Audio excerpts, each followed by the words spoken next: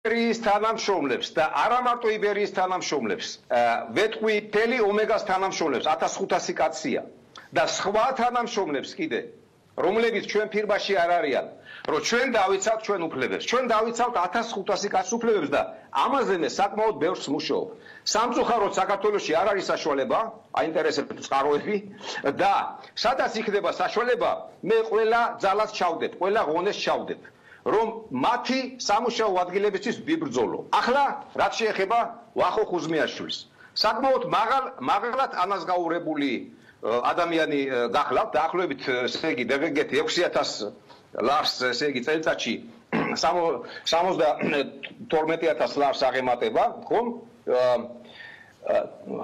და ესე იგი მე მესმის რომ მას შეიძლება ამ ცხოვრებით ეს მინისტრი მაღალია ხო როგორც ამ ცხოვრებით მიჩოული ძალიან დიდი სტრესი ქონდა მაგრამ დაადგა არასწორ გზას ყველამ უნდა ჩვენი მიმართულება ვინც გააჩერა ტელევიზია მას მოვთხოვთ გამიგეთ ფერმის კრიმინალები როგორია თავი მათ მოვთხოვთ რა უფლებით გააჩერეს ტელევიზია და მიმართულება იქით უნდა რაც შეეხება ეს ხელფასი არ არის როგორც ამბობენ ერთი საბურავი ბენტლის არა ცოტა მეტია ეს არის 9 მილიონი ომეგა ხელფას ყოველ თვეში იხდის 1,300,000-მდე გესმით სხვათა შორის 3 თვე ეს ხელფასები გაიცა რა და რაღაცა შეიძლება კომპენსაცია კიდევ 2 თვისა თანხა არ არის გაჩერებულია და მე როგორც ბრიტანელმა ინვესტორმა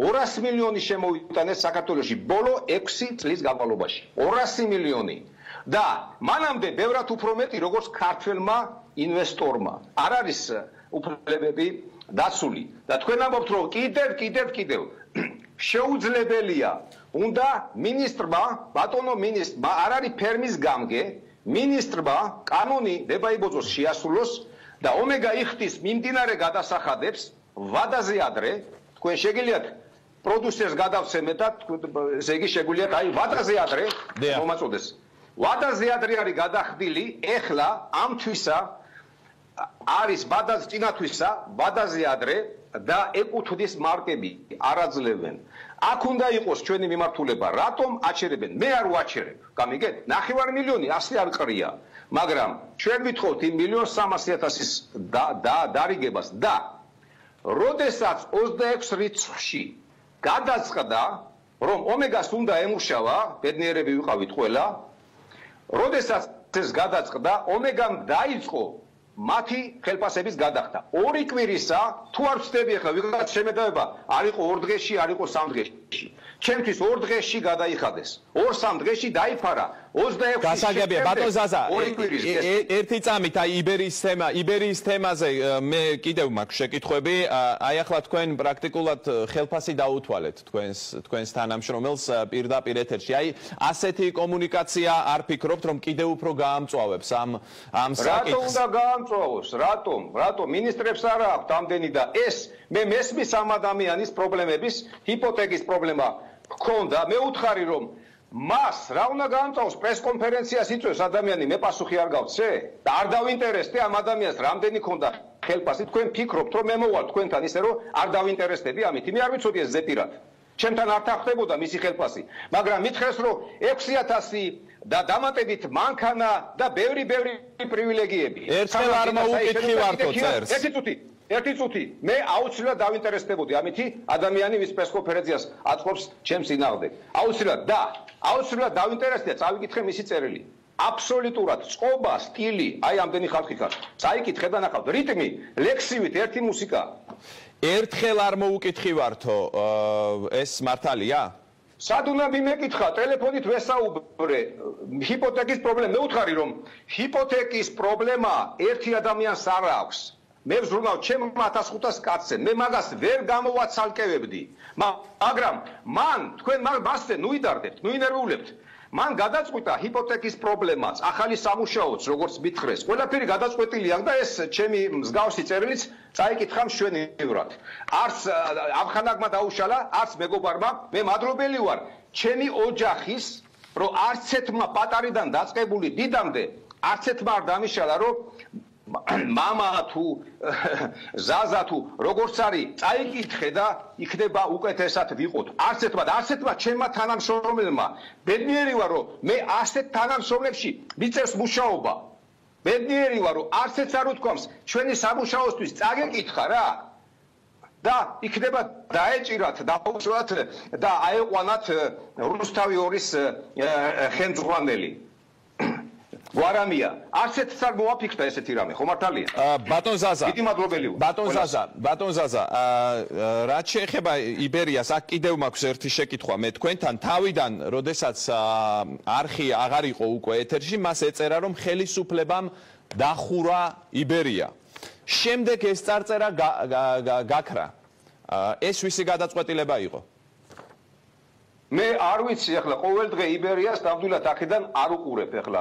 რას წერეთ, იმიტომ რომ ფიქრობ რომ ნიუსი გავქმდა, ნიუსი. გესმით ეს, როდესაც ანდო ტელევიზია და ხუზმიაშვილი ხელმძღვანელობდა და სხვათა შორის, რატო ხუზმიაშვილმა 26 რიცხვიდან დღემდე არ თქვა ეს წერილი? იმიტომ რომ შეიძლება ეს წერილი წამეკითხა და მაშინ ერთმანეთს ეჯახებოდა აზრები. ამასაც დაუკვირდით თქვენ. ეს ერთი და მეორე ის გაფიცვაც, რომელიც ნიუსის პროგრამამ მოაწყო 2 დღის გამო, ახლა ვიღაც შემედავება კიდე, არა 2 დღე, 1 დღე. შეიძლება 1 დღე იყოს. 1 დღის ხელფასის დაგვიანების გამო ესეც იყო უკვე ადგილობრივი სუსის მიერ მოტივირებული. მაშინაც კიდევ მაგდენი მიხვედრილობა გვაქვს, არა? 1 დღის გამო, გინდა 2, გინდა 3 იყოს, მაქსიმუმ მეტი არ არის. ვინ იფიცება, რომელი ტელევიზია და ეს ტელევიზია და ეს ჟურნალისტები ითხოვენ კომპენსაციას. თუ ეკუთვნის ეკუთვნის არა, მე ყველა ძალას ნებისმიერ შემთხვევაში თუ ამუშავდება, თუ კიდევ გაჩერებული არ იქნება ფაბრიკა, როგორც დღეს გაჩერებულია, ისევ გააჩერეს. აუცილებლად ბოლო კაპიკამდე მიიღებენ. სამჯერმეც არა, როგორც ივანიშვილმა 4 მილიონში სამჯერმეტი უკვე დადო. არა, ბოლო კაპიკამდე მიიღებენ მაგას. ბატონ ზაზა, მესმის, მაგრამ აი თქვენ ამბობთ რომ იბერიას ესე ყოველდღიურად არ ვადევნებო თვალყურსო, მაგრამ ეს ძალიან პრინციპული ფრაზა იყო. ეს იყო რეორგანიზაციაში ხალხო, რეორგანიზაციაში მუშაობს ტელევიზია. ბატონ ზაზა, სხვა რამეს ვკითხულობ, ერთი წამით თუ შეიძლება, სხვა რამეს ვკითხულობ.